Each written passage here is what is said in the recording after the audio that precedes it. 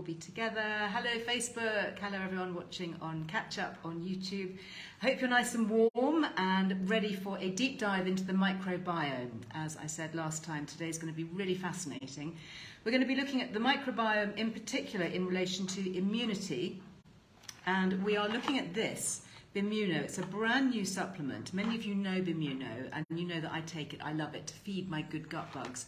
Well, they have done something really special. They have put some immunity boosters in here, and we're going to be talking all about that with Dr. Emeka Okorocha. So let us see whether we can get him in the house.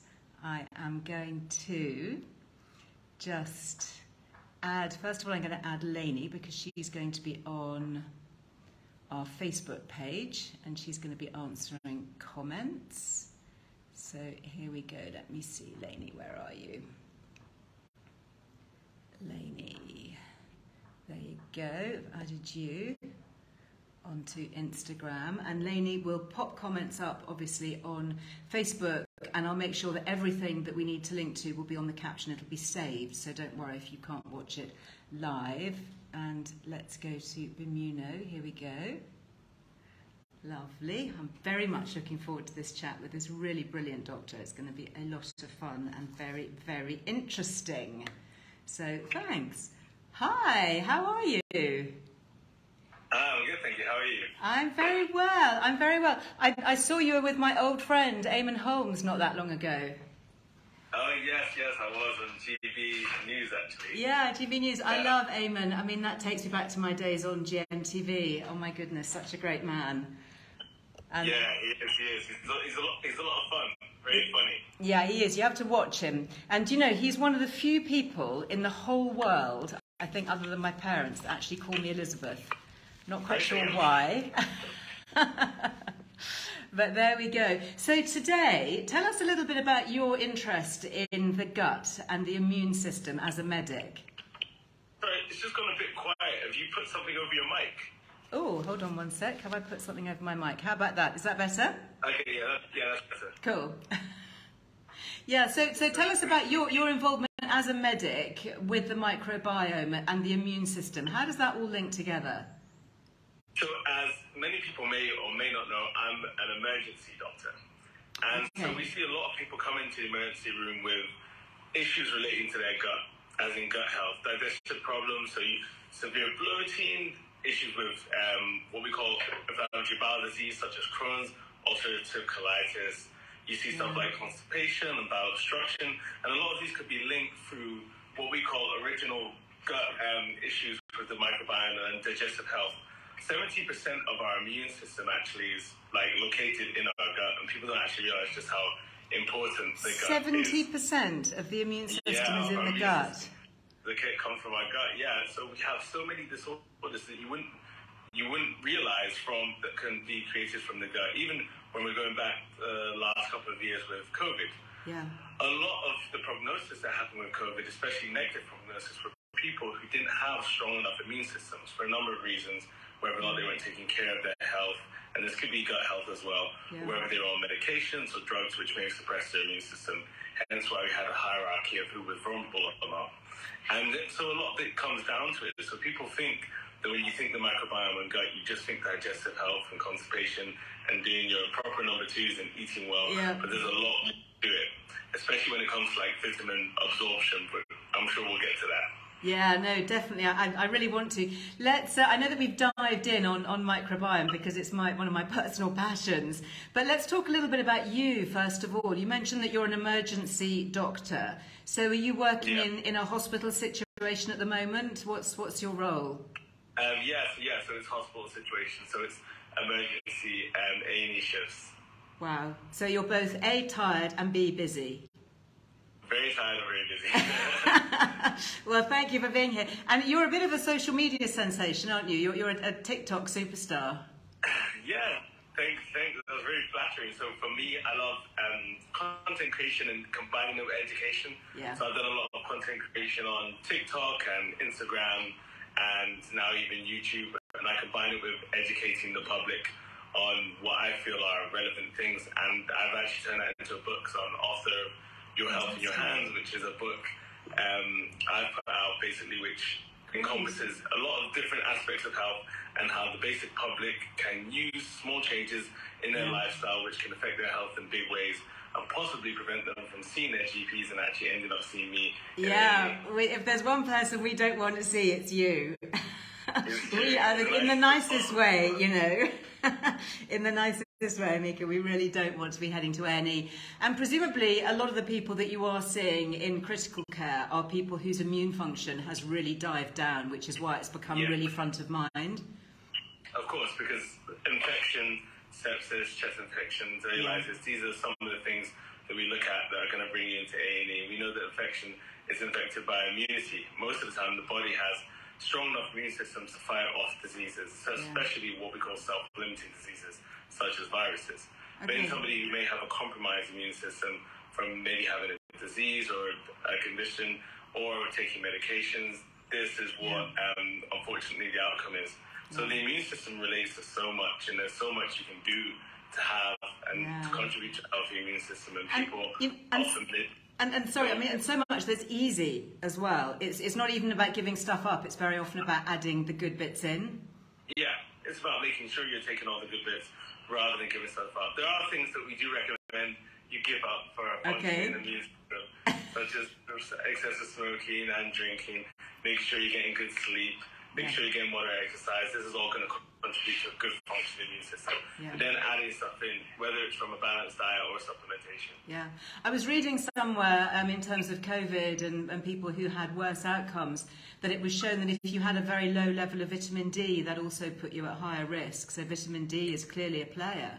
There were a lot of studies actually that looked at vitamin D and D3 and what the risks were from COVID. I remember my parents actually started taking vitamin D supplementation to help their immune system during COVID after some of the research came out.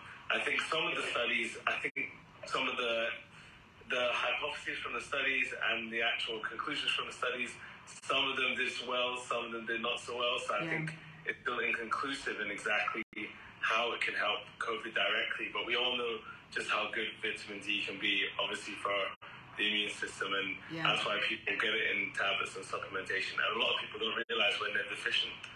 So if you do have any doubt, you should be getting your vitamin D levels checked.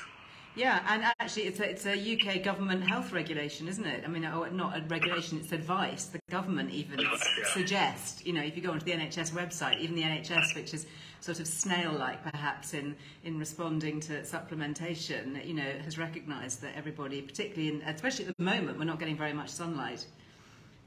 So vitamin D, vitamin C, zinc, these seem to be the kind of the key players.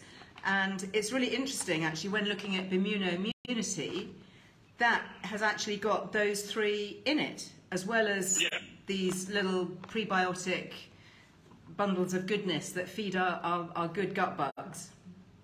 Yeah, so it's impressive. What Bamino have done is they've obviously identified what the main nutrients are that contribute to a functioning immune system. And we know that, especially when it comes to vitamin D, vitamin D3, it's difficult to find natural sources very rich in it.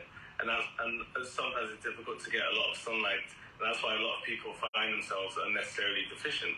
So we know that we can get it by getting a good amount of sunlight with obviously good skin protection, I may add as well. And you know, we know we can get it in stuff like cod liver oils and sometimes a little egg yolks and white. So a lot of these come with their own issues, especially when you talk about like egg yolks and stuff like this, when you look at cholesterol levels. So some people want just the vitamin D3 in itself, and so they go straight to supplementation because you know you're getting the mineral you need without getting all the extras. Because you'd have to consume a lot of cod liver oil and egg white to be able to get supplementation. And actually, you know, those who, you know, are not eating animal-based products, which is where you find D3 and the fat-soluble vitamins like retinol and vitamin E, for example. You know, it can be tricky, can't it? So, you know, it can be. What I like about this is a kind of an all-in-one. I love things that multitask. I think we're all fed up, aren't we, like having with, you know, endless different things that we have to take. Let's rewind to the original Bimuno, which I know a lot of my community know and love and take, and that has these galacto-oligosaccharides, if I've got that right, which are these special sort of insoluble sugars, are they, that the gut bugs really like? Yeah, It's insoluble sugars, and it's basically just to boost absorption. However, when you're actually taking in a lot of this stuff, so vitamin D3, this actually helps the absorption of other minerals such like calciums and phosphates and stuff that's really important for not only gut health but bone health and muscle health as well. So it kind of adds to it. So that's why I said they were quite kind of smart in picking out the big game changers and the big game players, because by getting these fundamental vitamins in your system, you're actually going to increase the chance of getting others such as electrolyte that the body needs. That's really interesting. So these big players, as you say, vitamin C, zinc, D3, they're actually increasing the availability of the other nutrients that we might be having. So we're boosting everything. Yeah. That's fine. And I know that we're getting a lot of specific gut questions. You can probably see on Instagram, you know, people with diverticulitis, and I know we've covered, you know, IBS and IBD and all sorts of different digestive issues. Presumably something like Immuno is going to help by supporting the good gut bugs that can help with issues like that? Especially, I wouldn't want to say that it's a fix your gut completely sure, because when it comes to the gut and the digestive system, it's so vast. And there's so many things that can go wrong with the gut. So like you said, IBS, very similar symptoms to IBD, but completely different conditions, and we treat them differently. And that's going to be different to what we do with diverticulosis and diverticulitis as well. And these are very serious conditions where you may need to go to A&E. You might not need to go to A&E in emergency for IBS and bloating. Symptoms could be managed at home, but if you have diverticulitis and potentially sepsis, then yes, you will be going. So I don't want someone to think, oh no, if I have diverticulitis, let me just take some Immuno and I'll be completely okay. However, especially for the normal, healthy, functioning gut, Immuno definitely plays a part, especially by immunity, by giving you the nutrients which are going to just help keep a good gut microbiome environment. I think that's the main thing. Maintaining the healthy environment is actually going to prevent you the chances of developing these conditions. Obviously, there are many different confounding factors which may predispose you to developing digestive conditions. However, by having these, I think it's the best way to actually prevent yourself from getting down that route. But not the same way a seatbelt prevents you from injuring yourself in a car crash. However, you can still injure yourself. You still got to drive carefully. I love that analogy. That's great. And you know what I love about you is that you are obviously, you know, a mainstream working NHS intensive care, you know, emergency doctor, and yet you're still really advocating that we take some sensible steps to look after our own well-being, recognizing, you know, the importance of some supplements, recognizing the importance of our microbiome, not feeding it with the bad stuff, you know, all the sugars that feed all the bad gut bugs, but, you know, supporting it with the good stuff. You know why that is, Liz? I think it comes from the fact that when I see patients come in to the emergency department, I can actually see that a lot of the time it's actually a case where, where they've developed into conditions which have brought them to an emergency department. However, some of these conditions may have been preventable. As in, if they'd taken their time to prevent themselves to getting to that level, then you're thinking you wouldn't need A&E. And that's what a lot of people don't understand. And I think it's the education the public. You don't need to wait until you're severely ill and you have blood in your stools or whatnot to come and see the GP or the doctor. Like, you can do things while your body's actually normal. People think it's getting, if they're not having symptoms, they're completely normal. That's not always the case. And you've seen that with vitamin D deficiency. You may not express symptoms for years, but you may be severely vitamin D deficient. And then if you have a problem with your immunity, if a virus comes and becomes a pandemic, and then you're wondering what happened to my health. And that's why we saw so many what we call we're healthy people getting very, very unwell. And people were wondering, but why me? I'm okay. I don't usually take any medications. This. However, a lot of people don't realize just how important their health is and what they can do now to prevent it. Yeah, absolutely. I mean, prevention better than cure always. In terms of the galacto-oligosaccharides, I mean, I'm seeing a lot of questions coming up on Instagram here, and obviously the vitamins that are in here as well. Is this something that everybody could take? You know, are there any kind of contraindications? Does it interfere with any medication? Can we take it alongside anything else? I know a lot of my community are on HRT, for example. I would say in general they're very safe for the general public. But like anything with medicine, even paracetamol, which seems generally safe. If you have a severe liver condition, there's some people we advise not to take it. Yeah. If you have any severe absorption conditions, or if you have any severe gut conditions, if you ever had a gut resection for perhaps for a condition where they've taken some out, or you're on any other medications which seriously can affect your absorption, I say seek help from your health professional, but in general, they should be completely safe. Yeah, absolutely. I'm interested, when you were at med school, how much did you get of your, probably 7 years of medical training? How much of that was focused on nutrition? Very little was focused on nutrition. We did a lot of digestive health, so we had quite a good module on gastroenterology. Yeah. But it's mainly so what can go wrong with the gut. As in, so what we've been generally learning, we do problem-based learning, and we see what can go wrong with the digestion system, and then how we recognize it and how we treat it. It didn't actually really focus much on nutrition and prevention. Yeah. As in, I think because most curriculums, especially med school, assume that's common sense. They assume that's common sense, but sometimes sense isn't that common. And so they didn't really teach that to patients. That's why a lot of doctors themselves may not even know. No. When we're taught in med school, we're taught to see what can go wrong with the human body, how do you recognize what can go wrong with the human body, how do you examine it, and then how do you treat it. And then that's basically our job. We're not really taught how to tell people how to maintain the body they have and how to prevent to get there. How to stay well. So what sparked your interest? Was it really seeing patients coming into A&E and thinking, that there has to be more, we can rewind this and change that scenario so that's not the outcome for them? For me, it was a build-up of everything I'd seen as a junior, because the good thing about our foundation program is as a junior, you get to do loads of rotations. So I went from geriatrics, seeing the elderly population, I saw orthopedics, I did a GP rotation as well, I did a stroke rotation, I did general surgery. And when you have such a broad view, you realize a lot of these patients could have prevented some of these conditions that they come in here with. And then obviously doing A&E itself, an emergency, like there's certain things, unfortunately, if you fall and you break your wrist or you break your arm, that's it. You're going to have to go to emergency. We're going to have to reduce your fracture, give you surgery, and then get you out there. Please. However, there are a number of different conditions. For example, if you have acute coronary syndrome, like heart condition or heart failure or heart attack, and you come in because you've had severe chest pain, and then you realize actually you could have reduced your weight and reduced your smoking and alcohol intake, you could have gained moderate exercise, and you could have looked at your cholesterol and reduced your blood sugars, and then all that would have contributed to you not actually getting there. So, and I feel like it's always multifactorial when it comes to medicine. It's not one size fits all, and it's not flick on switch on and off, because the human body is just so complex. However, there are steps we can take today for ourselves and for our health, which is definitely going to help, and this is definitely one of them. Yeah, I mean, especially something as simple as this. Now, this is my little Bimuno sachet. I've actually been sipping it here. I just wanted to try it in water, because I know that you can add it to juices, you can sprinkle it onto, smoothies and yogurts and all sorts. But, if you just want to have it plain, I thought I'd do a live on-air demo, just so that you can see. It's in a little paper sachet.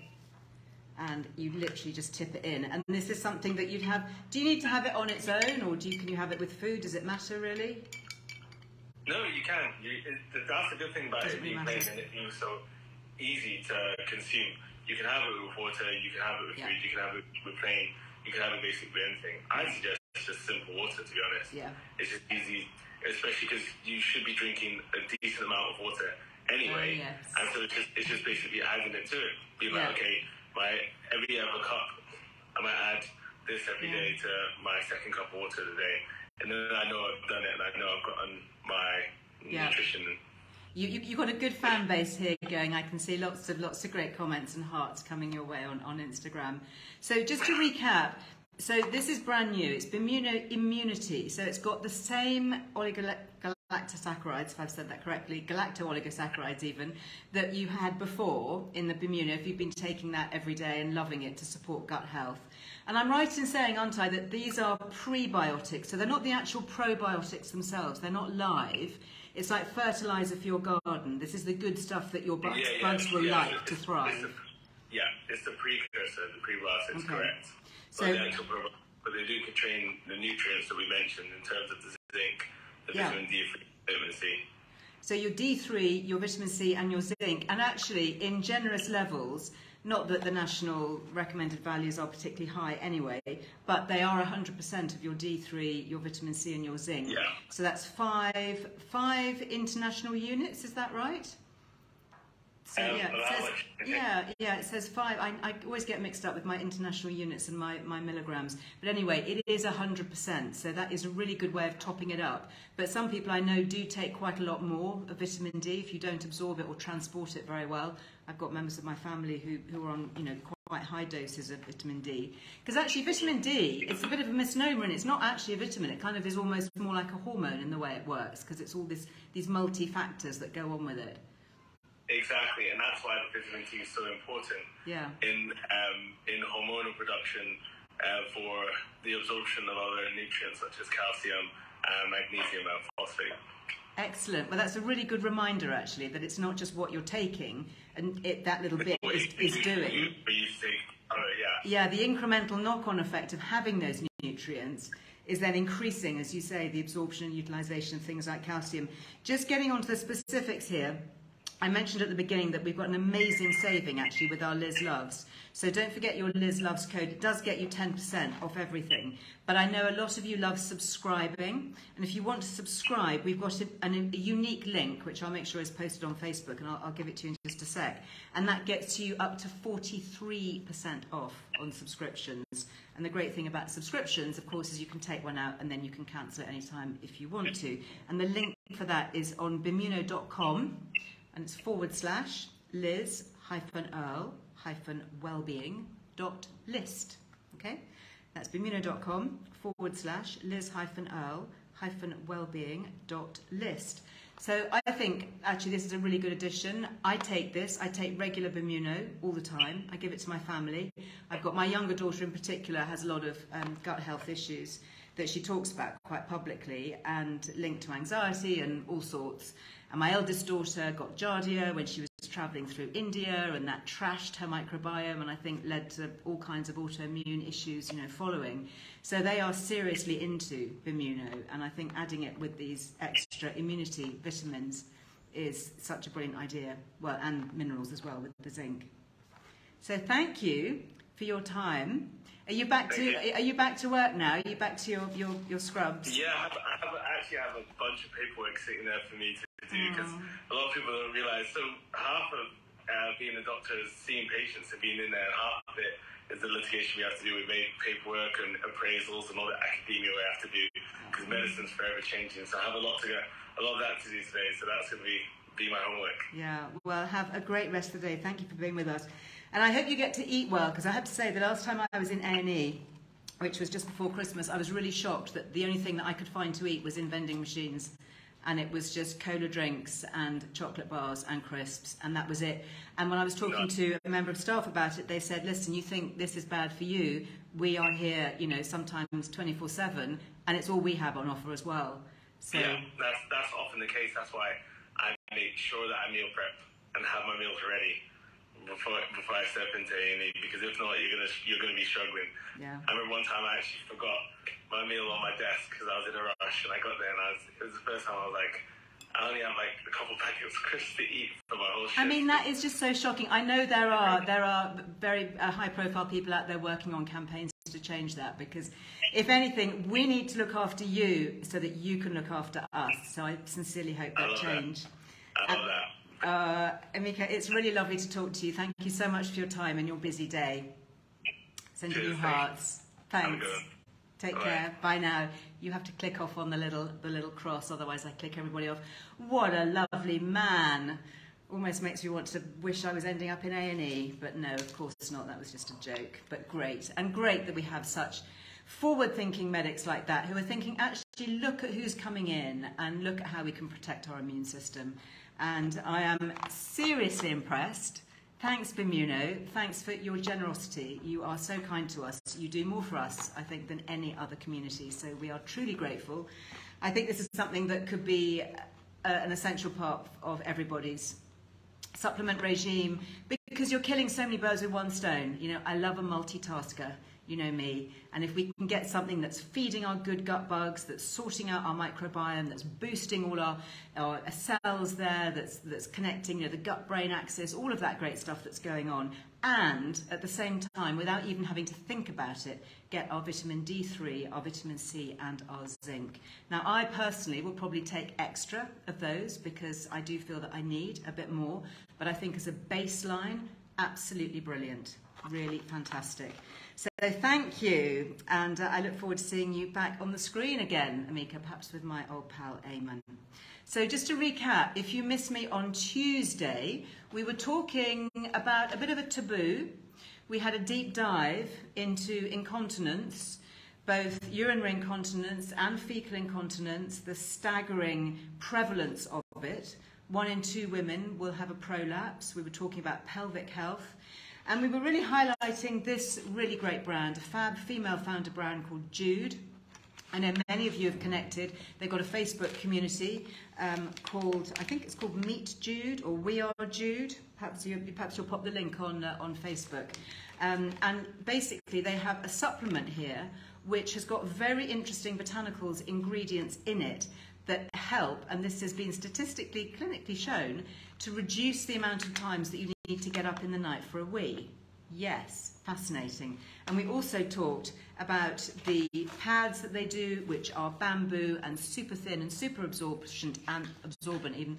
And these great things, knickers we were talking about, and this is one of their latest things, really super comfy to wear in sustainable fabrics. And they have this very slim but reinforced gusset here. And you know that this will absorb up to 8 teaspoons of liquid. So really amazing. And we talked about the benefits for runners, people doing yoga, people, you know, going out and about who are concerned, obviously the importance of pelvic floor and all of that. So if you didn't catch that live, we had a great female physio, Emma, who was with us. So please do take a look. It's on our catch up. You can see it on Instagram. You can obviously see it on YouTube and on Facebook as well. Something else I'm really enjoying at the moment that I wanted to just give you a quick reminder about, and this was ARC. I know lots of you have asked me about skincare recently. ARC, which I really enjoy, it's another great female founder brand. It used to be salon only, it's that effective. It's now actually available as retail as well. I'm loving this one, this little thing, really, really clever. It's for around the eyes. So you pump a little bit onto your hand or onto your skin, and then you use it around the eyes with this little roller ball. And honestly, it's absolutely genius for helping to give the lymphatic system around the eyes a quick little boost and helping to depuff, while also just popping lots of goodness onto the skin as well. And what I like about ARC is they've taken a lot of the guesswork out of skincare because they break it down into ages. So this one, this is probably a bit young for me actually because it's in your 30s and your 40s, but I quite like it. It's the Age Defend Moisturiser. It's very light, and then as you go up in age, formulations get richer and they've got more different goodies in them, and you know, for like neck and throat creams and things. Anyway, really like ARC, and there is 20% off single items, 20% off, and that's arcskincare.com. Just before I go, I hope that you are all enjoying your copy of Earle Wellbeing magazine. We've changed it slightly. I'll actually do an Instagram post a little bit later about it, just talking about the way we changed it. And the message here is for a better second half, and I hope that you know that everything that we do here is about aging well. It's about being the best that we can. It's about longevity, but it's actually about health span more than just lifespan. It's so that we get more health out of the years that we have. Anyway, the magazine is flying. You're loving it. So thank you for all your kind comments. Don't forget you can put pictures of you with your magazine or wherever you happen to be all around the world. You pop them and just tag us on Instagram especially, and we will share them, and I will definitely look out for those. And if you haven't yet subscribed, there's a great deal where you get a free issue plus a massive saving. You get your free P&P and you get your MTHK eye health vitamins, which have been developed by UCL and Moorfields ophthalmic surgeons and professors of ophthalmic surgery to help protect our eyesight as we age. And this is about £30, which is pretty much the same as a subscription. So I tell you, there is nothing not to love. Anyway, that's it for today. Thank you. I'm just going to end by saying A very quick happy birthday. Happy 50th birthday, Taisha. Yeah, I hope you have a lovely day. That's tomorrow. You're going to be 50. So well done. Fab at 50 and beyond, into a better second half, even better than before. Thank you for being part of our community. We love having you here. And I will be back with you live next week. We're going to be talking about chocolate. Oh my goodness, I can't wait. One of my favourite subjects. But we're going to be talking about the ins and the outs, the ups and the downs that come with chocolate. So I do hope you will join me. We're going to be talking about a fab sugar-free brand called Nomo Sue, which is absolutely brilliant. Again, a fab female founder with me then. So until then, I hope that you have a lovely rest of the day. Yeah, if you want to subscribe to the magazine, head to lizearlewellbeing.com. Do take a look.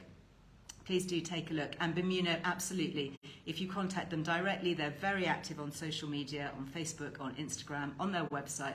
They can answer specific questions, particularly gut health related. But until then, have a lovely, lovely rest of the day. Oh, nice, Aisha. I'm glad that you heard. Have a lovely day tomorrow, won't you? Blow out all those candles. It's going to take a while. Sending lots of love. Bye-bye.